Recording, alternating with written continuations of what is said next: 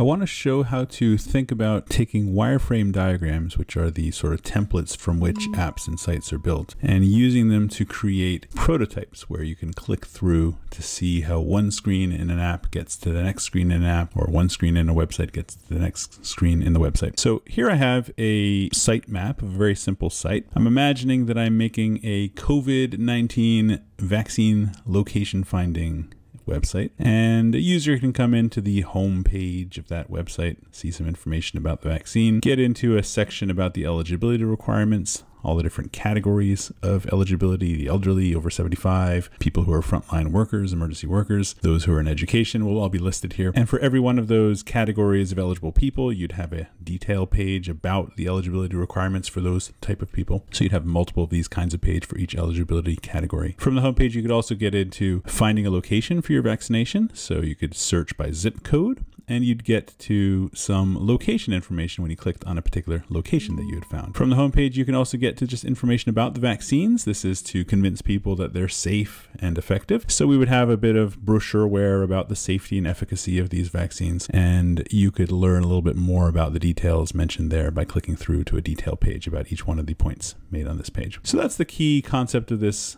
site. You've also got some stuff in the footer. You can contact us. You've got an about us page. You've got a terms of use and privacy policy, just some kind of boilerplate stuff. I'm actually using the contact us template that I've created to actually have a sign up for the vaccination online sign up. So it's not really a contact us. It looks a lot like a contact us form, but it's really used to indicate your interest in getting the vaccine and getting yourself put on a wait list. So let me show you the actual wireframe diagram. So as you'll see in the sitemap here, for each page in this site, I've indicated a wireframe template that will be used. So the home page will follow the template wireframe that we call the home template. The eligibility requirements page will be what I'm calling brochureware. The about page about the vaccines will also be called brochureware, following the brochureware template. And the locations finder will be following a different style that I've created in a wireframe called the list template. When you're clicking on any particular eligibility category, you're going to be seeing a page that's following a details template, which shows details of a certain topic. If you click on a particular location for vaccination, you also see a details page, in this case a location, and the details of that location. If you're looking at information about the vaccine and its safety and efficacy, you're going to click to see more about any one of the points made there and see a details template page about the detail that you clicked on. So you'll see that there are only a few different templates: home, brochureware, list, and details for the majority of this site. So each template can be used many times for different pages. And that means that the content will be different, but the structure of the page and the layout of the page will be the same. The Contact Us template will be used for you signing up for a vaccine at a location. And the success screen that you see when you sign up will be following a particular unique template as well. So these are just kind of unique templates used on just one page. Because this page has unusual needs, it's got a form that's interactive, and that's different from any other page on the site. So this template won't be reused anywhere else except for these two pages. Okay, and let me jump into the actual diagram. So I've made some diagrams. These are super generic. Here's my home template that is, showing you some happy people, impactful, bold statement about vaccination here. Different subsections we laid out in a vertical manner. This is for mobile. And for each of the points made here, whatever those might be, we have a link to learn more. So this might be check your eligibility, learn more. Find a location, learn more. About the vaccine, learn more. So each of the major sections of the site will be laid out here with a little blurb about them and a link to learn more. The brochureware would be used in a kind of an alternating template where you have an image on the left and text on the right, followed by an image on the right, text on the left. And if you had to go further down the page, that pattern could be repeated left and right and left and right. So creating a little layout that can be useful just for some dashboard information that you can click on any section to learn more about. We'll see how I'm putting this to use in this particular site as I go and kind of fill in real copy here, or at least temporary real copy until I have the real copy. And we'll actually be plugging in some real text in some of these parts before we make the prototype to make these look a little more real, so that when we get to a prototype that you can click through, you can actually see not just kind of abstract information about what kind of stuff would go in each place, some mock content that makes it look a bit more real. So I will share a link to these wireframe diagrams for each of the templates that I've talked about. And there's another document I've made which has mock-ups. This is where I've gone in and filled in mock data to make it look a little more real. So for the home, what kind of, real text or imagery should I have? Well, for home, I'm going to have a bold statement where I had in the original wireframe an indicator that here goes a bold statement. So I'm writing in a mock bold statement just for discussion purposes. Return to normal with COVID-19, now available near you, right? Almost like a movie preview. You've got eligibility teaser image, so showing people getting vaccinated perhaps would be a nice photo for there. And a little blurb, find out whether you're eligible, click here. Find a location, looking for a vaccine location, look no further, search by your zip.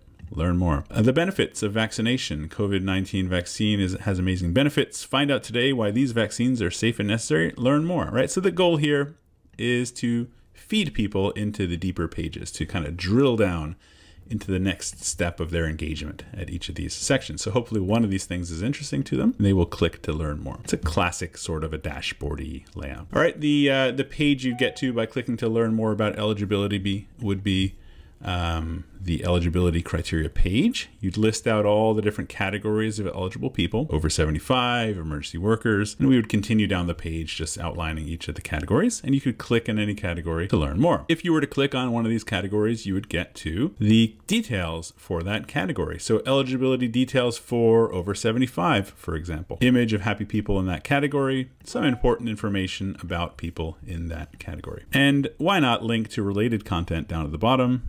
Check out other eligibility categories, people with health conditions, or those who are in education settings, for example. If you were to go from the home to find a location, you get to image of a map, or it could be an actual interactive map. We could figure out which we prefer, image or interactive. And you would be able to do a search by zip. There'd be some results perhaps showing by default based on your browser's location. If that was available, we could show some default nearby places to get vaccinated, but you could also search by zip and that would update the results down here. And you could click on any of the locations that you see in the results and get to a location details template that shows you that particular location, its address, what number you call for a vaccine, and a link to click to register online for a vaccine at that location. If you click that link, you're going to get to this contact us. I should rename this really to sign up for a vaccine. That's really what this is doing.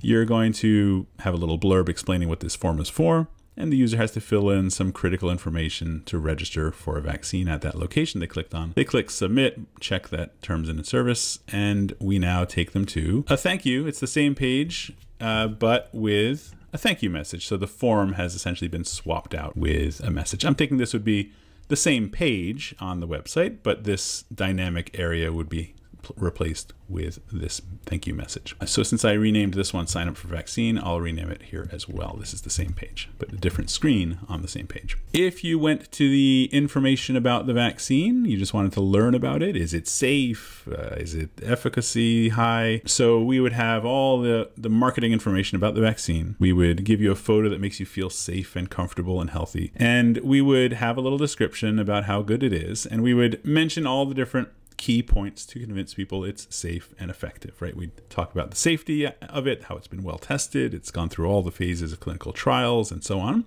and you can learn all the details by clicking more. We're going to convince you it has a high efficacy rate so that it's actually worth it. It's going to help you avoid this disease, and we'll have a link to learn more. And if you click any of those links to any of the features of the vaccine, you would get to a page that is a detail page where you see that feature in more detail. And you can see the other features as well. So anyway, these are the wireframes essentially that will be used in a prototype. They've got mock content put in that makes them feel a bit more real. So I've exported these as PNGs, as image files. Each one of these I've highlighted. I'm using a tool called Draw.io, very crude, but nevertheless, very easy to use tool for making wireframe and other kinds of diagrams. I've highlighted each of these wireframe diagrams and gone to File, Export as PNG. I'm only wanting to export what I have selected, that one wireframe, and I click Export and I can save it as a PNG into a folder. So I've done that for all of each of the mock-ups that I have here based on my wireframes. And now I'm ready to import these into a prototype. So what I will do is I will go to InvisionApp. This is a useful prototyping tool. It's by no means the best or worst prototyping tool. It's a prototyping tool like any other. It happens to have a free trial. That's why I'm using it here. And what I can do is I can take the mock-up diagrams that I've made, these PNG files I've saved, and I can just drag and drop them into InvisionApp, and they will be imported as screens. And they're all uploaded and available. And since I've labeled my files nicely, they're easy for me to understand which is which. If you don't name your files nicely, good luck, you're on your own. So what I can do is I can go into each of these screens, let's say home screen, and I can start to figure out how to make hotspots. And in order to do that, I can go into build mode. So down at the bottom, there's build mode, and you in here can create hotspots. You click and drag to create a hotspot. So I'll click and drag on that hamburger icon, for example, and I'm going to link to, I've got a hamburger, I'm not sure I uploaded my hamburger image, so I haven't done that yet. So I'll do that one last. Okay. So if I, for example, click on this link here, well, I'll just do the whole thing clickable, why not? I can make this whole area link to the eligibility screen. So I'm gonna link to a particular screen, the eligibility screen, and the transition will be instant, why not? And I will save. Now I'll do the same thing down for the next tile in this layout. This one links to find location, so I will link to find location, which is my 3.0 page. Save that. Click and highlight the benefits tile. That's gonna go to the benefits of vaccination page, which is 4.0. Save. I've also got links down here. I can make these clickable. About us will go to the About Us page, of course, wherever that is. Save. The Contact Us will go to the Contact Us page, as you might have guessed. This one is getting a bit messed up. Hold on a second. Contact Us page, and save that. I won't do all the rest, but you get the idea. Terms of use, I have that page. Might as well link to it. Terms. Save. And privacy policy, I've got that as well. Link to privacy. Save. So I've basically made a prototype of this home page at this point, except for the hamburger. I forgot to import the hamburger image. I'll do that later. So let's go back to preview mode, play mode. And now I can look at this and click somewhere and it'll show me which are the hotspots. And I can say, okay, what happens when I click on this link? Well, boom, I'm going to get to the eligibility criteria page. If I go back, how do I go back? Well, there's no way to go back. I haven't yet mocked up this page. So let's go to build mode, put a big hotspot around the logo. Now the logo is actually repeated on every single page of this site. So what I can do is I can say this links to home, logo links to home like you might expect it to do. And I'm going to include this hotspot in a template. A template is a set of hotspots that can be repeated automatically on every page or as many pages as you want. So I'm going to create a template. Let's call a template, call it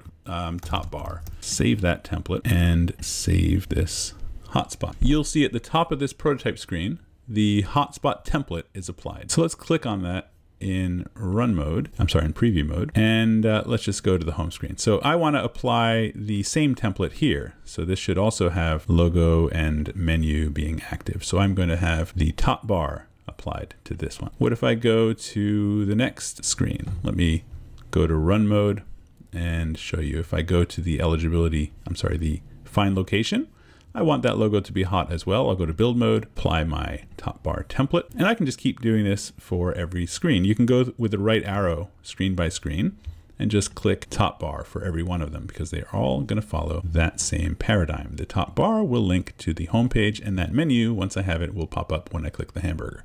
I'll add that to the template later. So I'm going to do this for every single page on this site since they all share that same navigation. Contact us. If you filled out the form and clicked submit, I'm going to make a hotspot on submit, which will show you at that point the contact success screen. Remember, that's the thank you message. After you filled out your appointment information and you click submit, it's going to show you a thank you message. In this case, it's a single page. It's two parts of a single page. The form that you fill out, you submit, and then the screen you see with a thank you after you've submitted. So I'm going to maintain scroll position after click, meaning when someone clicks that submit, we're not going to jump to the top of the next page that's linked from here.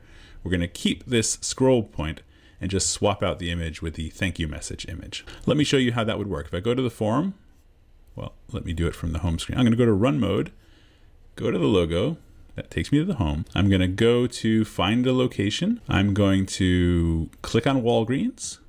I'm now in Walgreens. I'm going to go down to online appointments. I don't think I made that one a link. Let me make that one a link. Under online appointments, I'm going to make this a link to the form you can fill out to schedule an online appointment. That is the contact. It's not a good name for the page, but it's called the contact page in my set of templates here.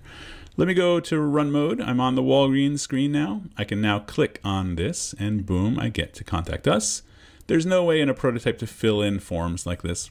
So I've just skipped that. I've just made the submit button an active hotspot. So I'll click submit and it should maintain scroll position and show me a thank you message. Let's try it out. Thank you, you've been registered. So I'm at the bottom of that page, that same page, but that thank you message has been swapped out where that form was. Okay, let me go to the terms of use. Oh, I didn't make that into a hotspot. I did make that into a hotspot on the home page, if you recall, but I didn't apply that to a template.